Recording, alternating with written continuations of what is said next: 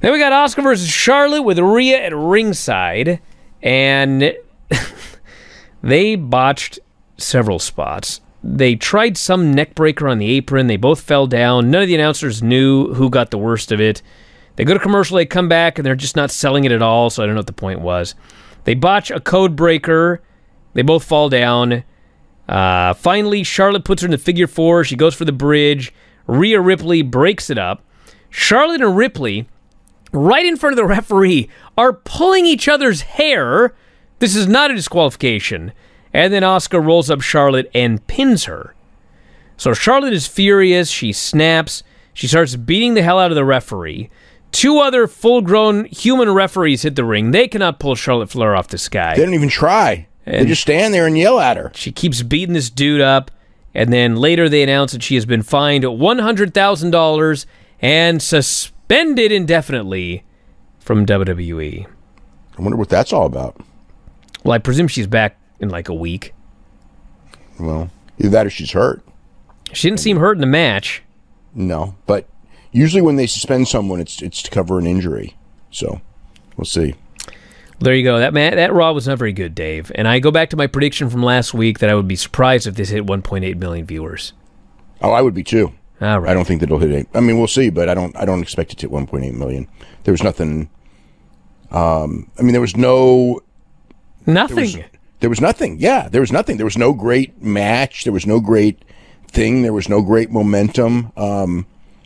If it does 1.8 million viewers, they should be very happy. I think that it's probably, could be whatever. I mean, they got a baseline, so I mean, I don't see it going. They haven't been under 1.7 million for a long time, so probably won't go under there. But that's kind of where I would think that they would be is right around that 1.7 million. Dude, I don't know if we had another outbreak or what, but I mean, the same matches. And then we did. The long matches and the one match leading to another match. I mean, there was. So that's part of it. I don't know who it is because they don't tell you. But yeah, there was. Well, they don't tell you, but there's very obvious people missing, and we're also very obviously like repeating the exact same matches with the same small group of people.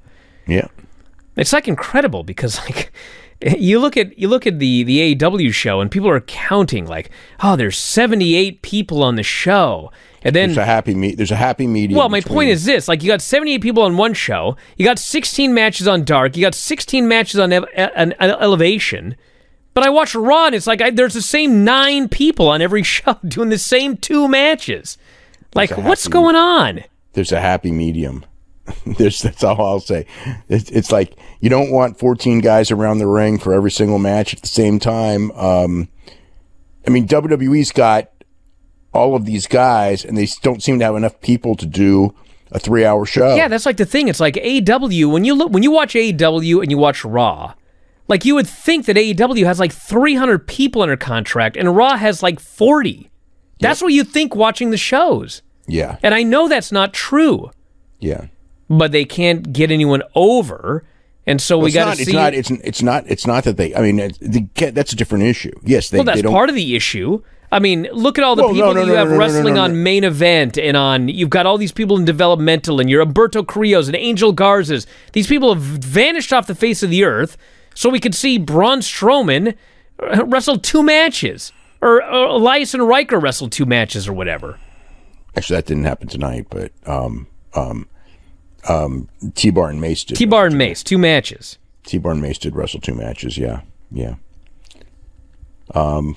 What can I say? It was just a night of filling content. I didn't think it was atrocious or nothing, but by compared to like last week, I thought last week was terrible. This week I just thought was kind of same-ish. Nothing, I mean.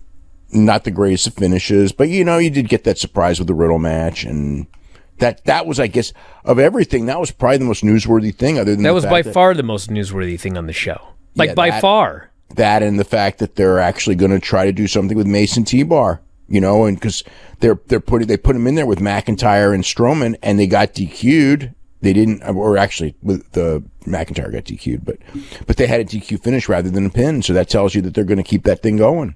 And they're positioning him that, I guess I guess McIntyre and Strowman are the two top baby faces in the brand, so they're positioning them high. I mean, when I was watching that and watching Brennan Williams or Mace or Dio Madden, whatever you want to call him, when I was watching it, it did remind me of when, and it was funny because again, Vince ripped everything up today, blah blah blah blah. So, but it did remind me of like Vince, from years ago when they'd be building something. And he would just think that, our business isn't good enough. We need more big guys. That's why the business isn't good enough. You blame the small guys. And it's what it felt like watching. It's like they got a bunch of 6'6" guys and, because the business isn't good enough for him right now. But nobody gives a shit about 6'6" guys unless they're charismatic or good. It's like nobody cares about height anymore. I mean, I don't know that they ever did. But I mean, they did more 20 years ago without a doubt. It's just like, but that's the direction. Hey, if you're a big fan of Wrestling Observer Radio, we got 12,000 episodes of all of our podcasts up at our website, WrestlingObserver.com. If you sign up today, you get access to every single one of them.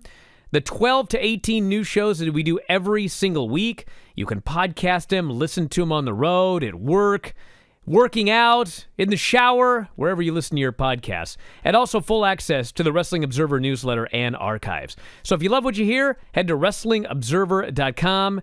12,000 audio shows at your fingertips.